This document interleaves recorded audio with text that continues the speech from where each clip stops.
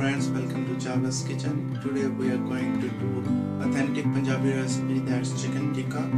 Actually, as you know, Chawla's kitchen always teaches you all the Punjabi dishes and the art of Punjabi cooking, because all this tandoori stuff, naan and chicken dishes and any kind of tikka dishes or naan or tandoor is everything originated from Punjab. So learn it from Punjabis and you will be glad.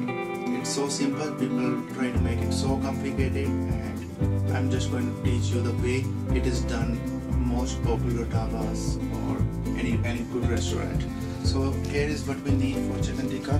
I have some chicken pieces, and then we have to prepare marination for these. The chicken pieces are bite-sized pieces. For marination, I'm using about 2 to 3 tablespoons of curd. I have some leftover curd. First of all, let's do some seasoning for the chicken. I'm just going to sprinkle some salt on this, and now everything else I'm going to put in my batter, which I'm going to use for marination. So garam masala goes in here, and then goes our red chili powder. If you have Kashmiri red chili powder, better use that, or even cayenne pepper will give a lot of color. So I'm going to use a little bit of both. It's a really simple recipe. I really get amazed by seeing on YouTube people have complicated it. Cumin powder. Make it this way and you will be surprised by the results. So I'm going to use a little bit carom seeds. Now I also need some oil, about 1 tablespoon. You can also use butter if you want richness. I have some leftover butter, so in goes butter.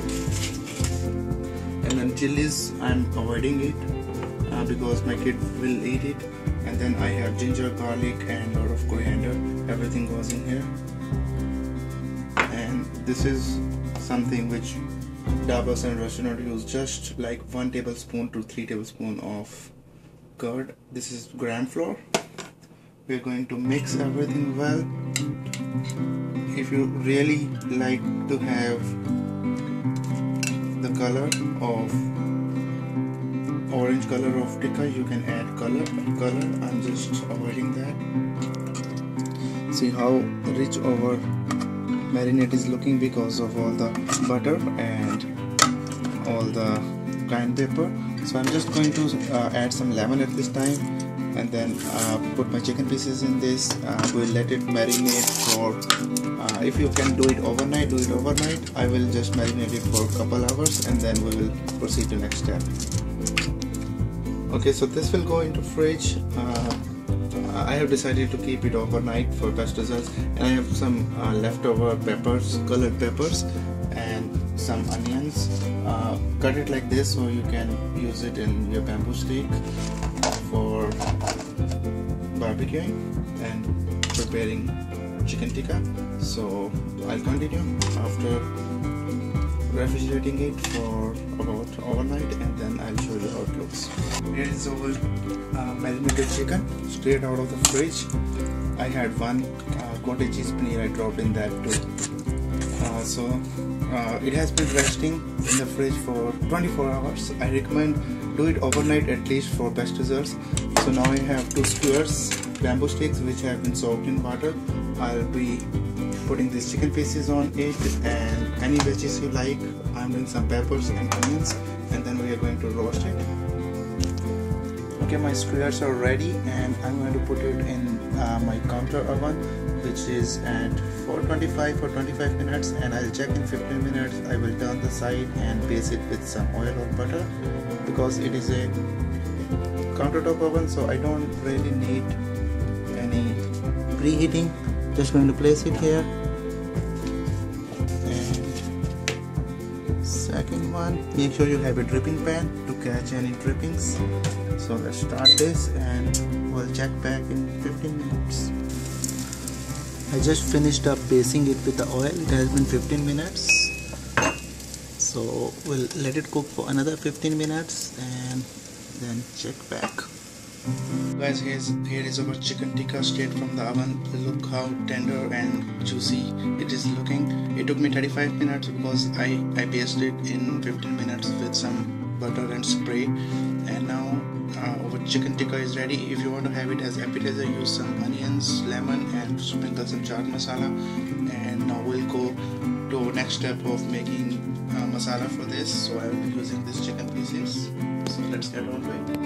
So guys, we'll do basic curry for our chicken tikka masala. Here goes some garlic in the hot oil and then some ginger. Roast for a minute and then add onion.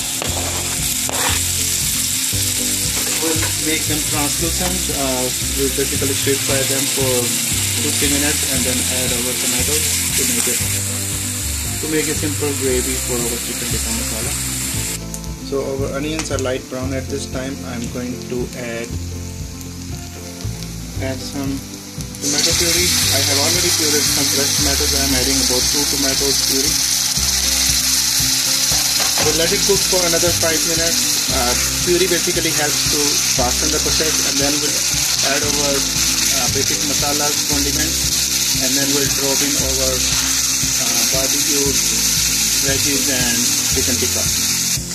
So our masala is ready. It has started leaving oils on the side. This is the paste-like consistency we are looking for our masala gravy.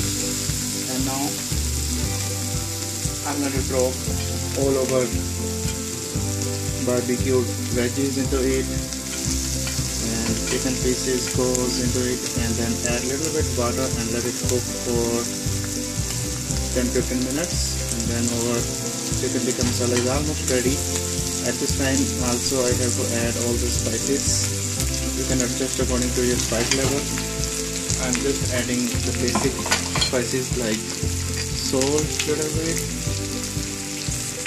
some garam masala or curry masala you can call it, and some chili powder, not much. So I'll be adding water, mixing everything well, and let it cook for 15 minutes. So it has been cooking for 15 minutes. We don't need much because our veggies and chicken pieces were already baked for chicken tikka. So if you want to make your gravy little royal, you can add cream, or you can add basically yogurt or even kaju paste, anything. So I'm going to take it into serving plate. Here is our yummy chicken tikka masala. Try it this way.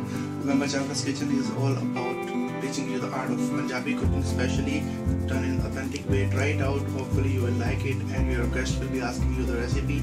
But don't forget to hit the like button and the subscribe button below, and share your comments. Thank you for watching. Bye bye.